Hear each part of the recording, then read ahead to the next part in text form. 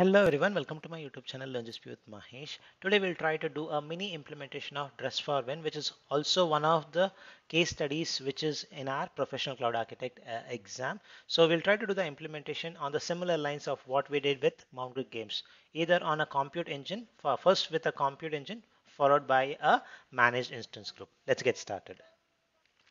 For folks who are looking at Dress4Win for the first time, so this is the official page where there's a chance that we may get questions from this case study. So I have also created a cheat sheet in my YouTube channel. So this is the one. So two components we are going to implement. The web application, which is going to have a e-commerce kind of a stuff where you can buy clothes, all those things.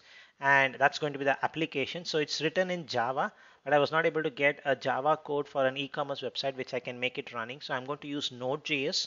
And the back end, as per my understanding, it looks like better to run it on a virtual machine. So we are going to create two virtual machines, one to create the web application, one to have the backend database. Okay, so now as I told, I am not going to write a code from the beginning. So I have used some of the codes. So I used a code from a contributor, a GitHub contributor called as Krishna Paul. I guess his name is called as send email to Chris. He has written a nice application where 3 years old application, but using Node.js. And once you implement it, you get a wardroof kind of a feel. E-commerce website, you will get this thing. So, which is somewhat similar to what we are expecting in our Dress4Win case study. So, what I have done is I have got the code which Krishna Paul had committed. So, I have modified the code and created a code in my repository, a GitHub repository called as Dress4Win. I'll mention the link in the YouTube description. You can use it. So all the steps are documented here. So we'll provision basically a DB server and a MySQL server. Both are going to be virtual machines. So in the next part of the demo, we will convert this app server into an image. From the image, we'll create a template. From the template, we'll create a basically a instance group and the load balancer. Okay, so let's get started. Let me create a DB server. And if you look into the case study, they prefer to use my Ubuntu 16 version specifically. Let's try to do the same demo with a specific OS there so that we are in sync with what they are mentioning. So I'm going to call this as DB server. Let it be in Singapore N1. And the most important thing, as per their requirement, let's make it as Ubuntu 16 so that at least to the closest one we can come there. So Ubuntu 16.04 long-term support is the one which we are going to do.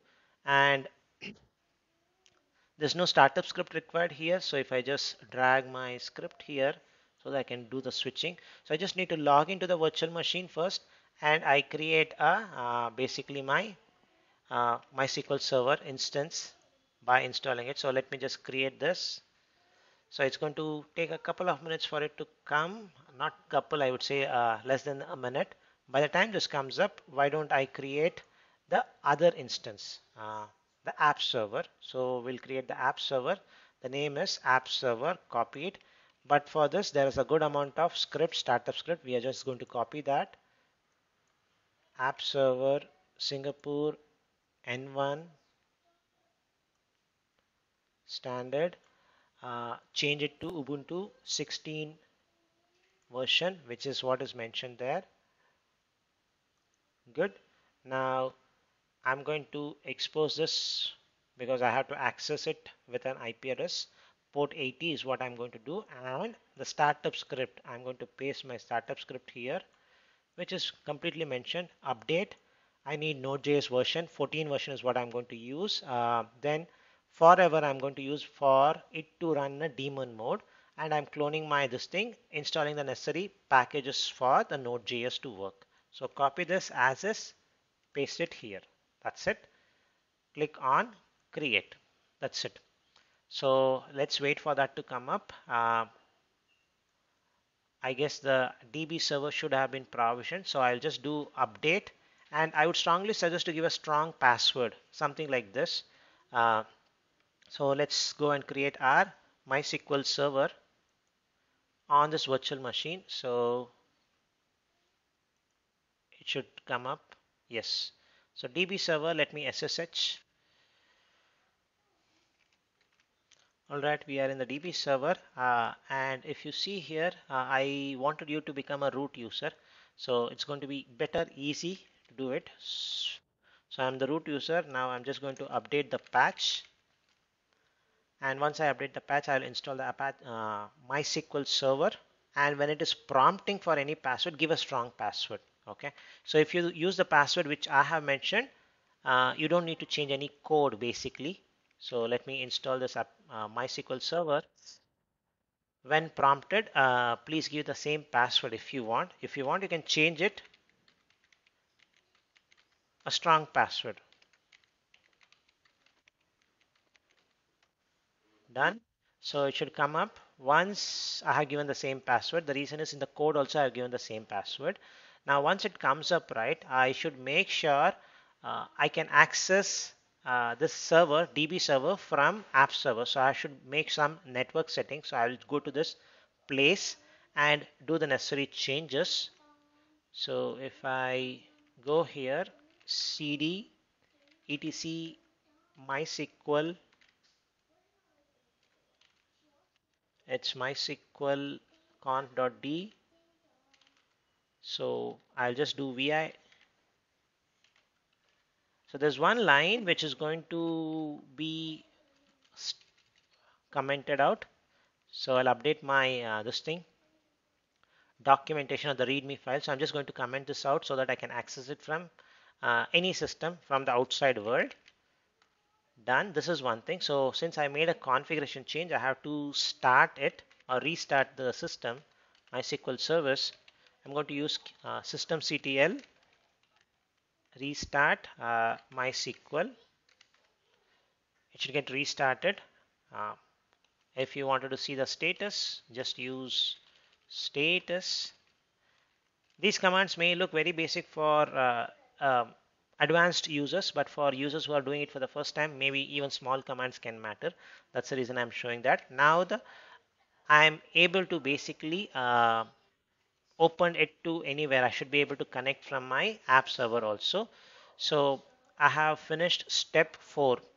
Now log into this MySQL instance, then make sure you get a copy of your GitHub. There is a script, a database script which needs to be created. Let's use that part. Okay, so first of all, let me copy this so that I need to clone this. So I will just go back to my home folder, which is going to be this one, home directory. Now do git clone. So I have kept my the the schema details in the repo itself. So if you just go to Dress4Win database, you can see it into, I can just go to SQL.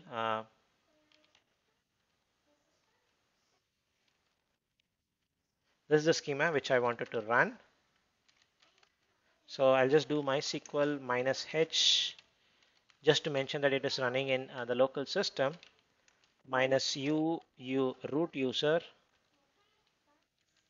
-p. Then what I'll do is first log in and create a database.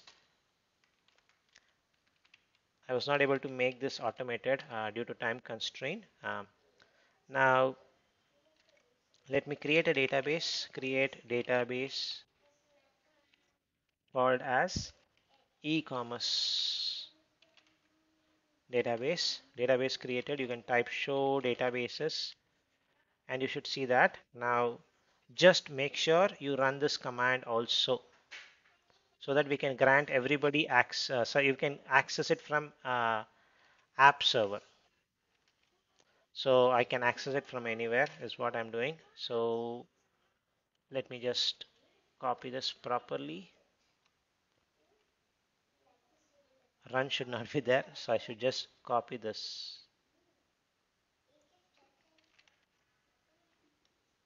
clear this.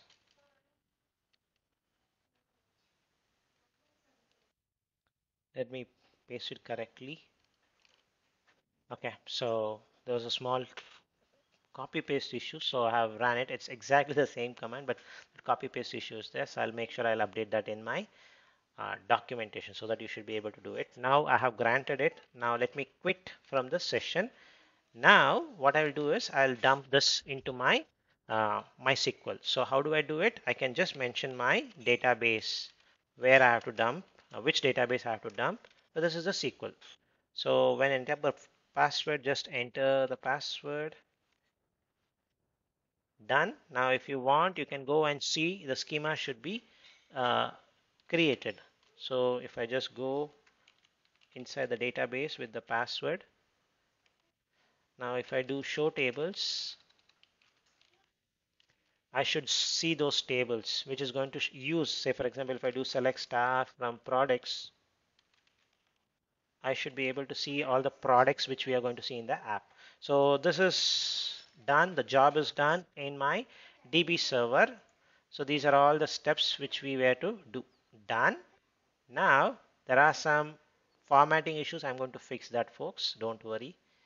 Uh, the next part is go back to your this thing. So you need to copy this IP address, the DB server's IP address, launch your app server. Make sure you go and edit the file so that you should be able to connect to this MySQL database. All right, I'm in my app server. So I'll first switch as root user and I'll go to slash Dress4Win. So this is the directory. So let me slightly make this big. VI database config. So this is the file where I have to change my IP address. So I have mentioned the password is mentioned, the database is all good. Now I've done all the necessary changes. After you have done the necessary changes, you need to just run this last step. So this is going to run in a daemon mode. So let me just run this. It's going to run in a daemon mode. That's it. Now if I just swap my screen, go click on this. If things are all fine, it should show my e-commerce website. Yes, it is showing Dress4Win. So this is the home screen where I have mentioned this is one of the case study in Professional Cloud Architect exam. Now click on your products. It should show you the products details there. Nice, more like that wardrobe style. So let me add a sweatshirt or maybe this one, dim in shirt, add. So I want to check out. That's it. I can just enter the details and submit it. So just mention something like Mahesh. Okay, let me just mention the email address. I'm not sure whether it's going to be a valid one. Let me just click on submit to see what happens. So I can just, it's not going to do a transaction basically. So this part is captured. This part is captured and the system is also good enough till you update it, all those things. It's good. Now if I just go to my home screen, I wanted to show you it is also mobile friendly. So the Mountry Games which I did was a 9-year-old app. So this is 3-year-old app. Krishna Paul has done a good job in basically making this app mobile friendly. So I can make it something like an iPhone, how it looks. So if I make it as 100%, I should be able to see it. So it's mobile phone or responsive, more responsive. So you want to do something in, say, for example, Galaxy Fold, how it looks. So it shows that nicely. So, or a normal responsive one. So that's good. So you have the hamburger menu also showing up. You can add items to the cart. Cool. So clear cart. I can do everything. That's really good.